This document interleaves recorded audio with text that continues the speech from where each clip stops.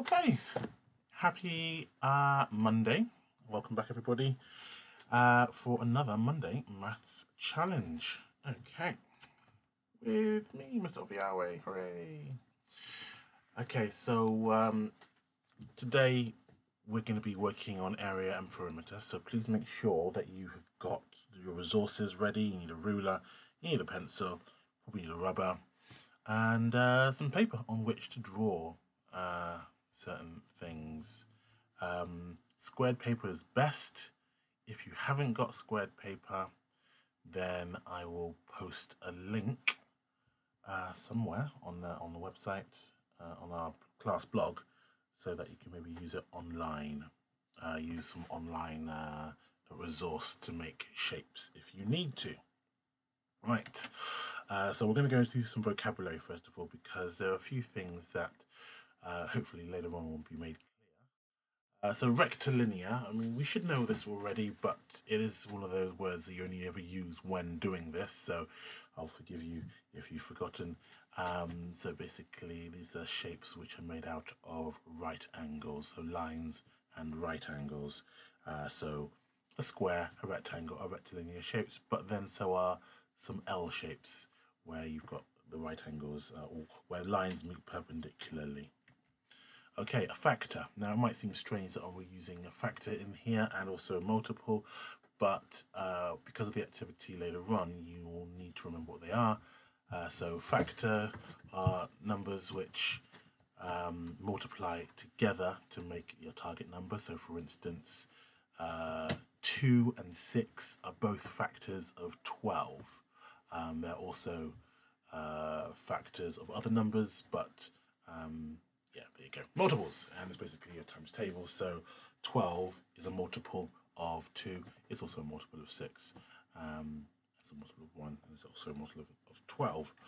Okay, and correlation. Now, you may not have heard this word before, but this is basically a link, where one thing links to another, and if one side goes up, then the other side will go up, or one side goes down, then the other side will go down. Okay. So, let's have a look here. What can you tell me about these two shapes?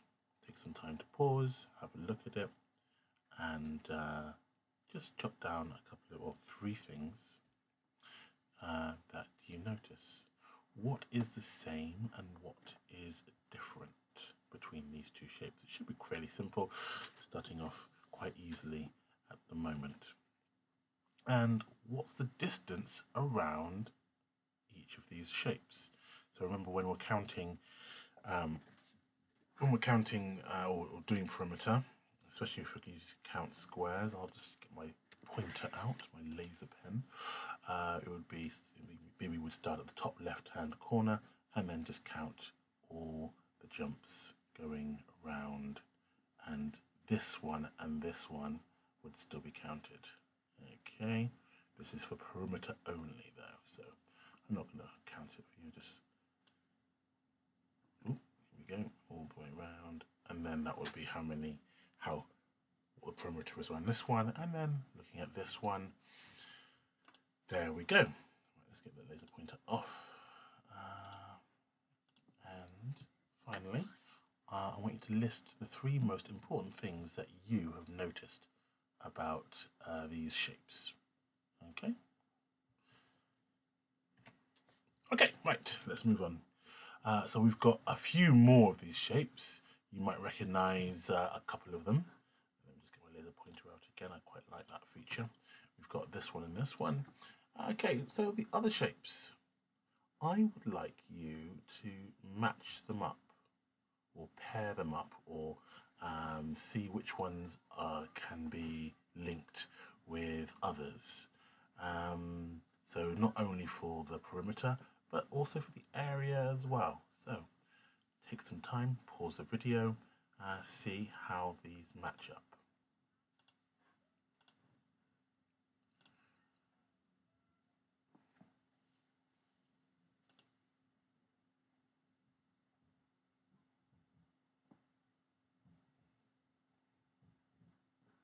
So, can you match these up? Can you pair them up or put them into groups where they're of similar types?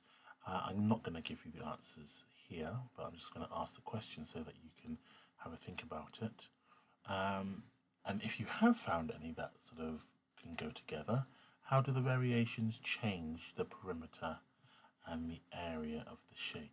So for instance, we saw these two previously, this rectangle and this rectangle, and we said, oh wow, they're fairly similar, but there's a slight variation, and that means there's a difference in the area and a difference in the perimeter. And the final question I want you to think about really is, what correlations, what links are there between area and perimeter? Or are there any correlations between area and perimeter? Or are they totally independent? Or are they totally dependent? Or is it a kind of sometimes, or is it depends? Okay, have a think about that. So pause the video and I'll speak to you in a second. Okay, area and perimeter. Okay, things to remember when we're working this out if you have forgotten. Perimeter of a rectangle could be calculated in a number of different ways, but I've put it down here as P equals, or P, which is perimeter, equals 2 times A plus 2 times B. A being one set of opposite sides, and B being another set of opposite sides.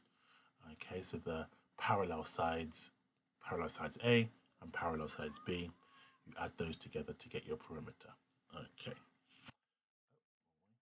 And the area of a rectangle I've put here as A equals LW.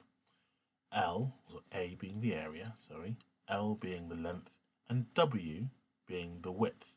Now I have no symbol between these two letters here, but we know that that means they multiply together. Okay, so you multiply the length times the width to get your area. Okay, right. So I've got a series of questions, and I want you to pause the video when necessary and work through these step by step. They're going to get progressively trickier, and I think, well, I had a lot of fun when I did it myself, and hopefully you will as well. So first of all, can you draw some shapes that have the same area but different perimeters? Okay, so you want to keep the area the same and then manipulate it so that the perimeters change. Okay, can you draw some shapes that have the same perimeter but different areas? I'm not sure if that's easier or different or hard, but have a go at that. Pause the video again and have a go. So, right, carrying on for the next set of questions, I'd like you to choose a rectilinear shape.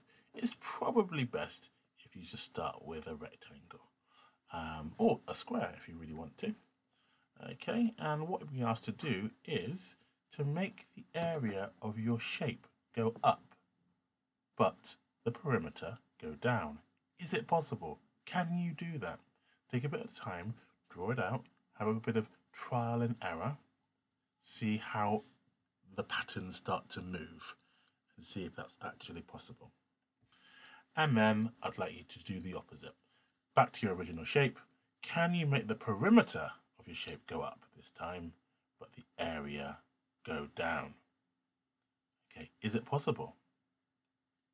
See how you can do it. Remember those shapes at the beginning with sort of some blocks taken out or things shifted here or there? Is that a possibility to use something like that?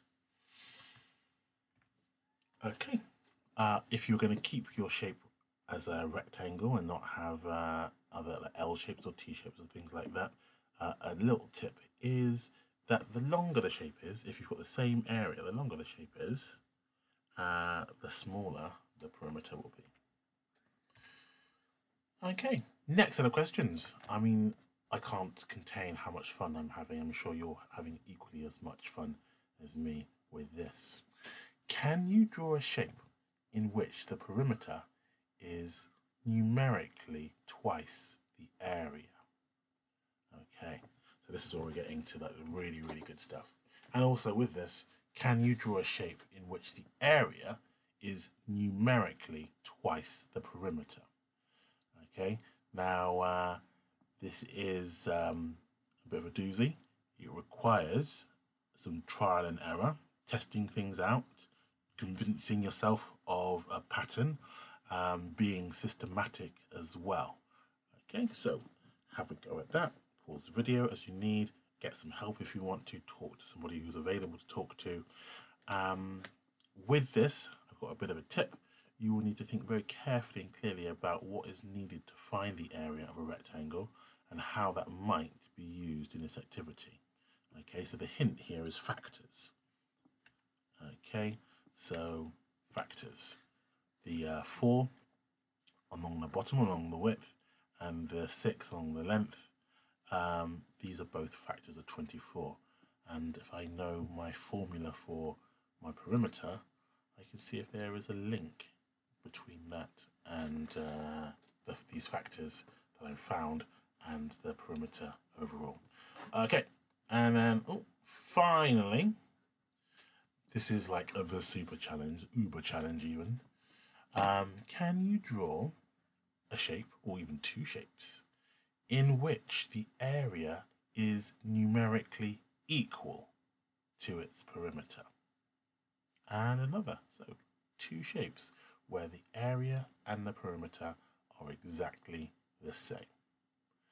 Okay, well, that's all for me today. I really hope you've enjoyed this Monday's maths challenge and your brains are now buzzing and fizzing with all this amazing knowledge and mathematical prowess.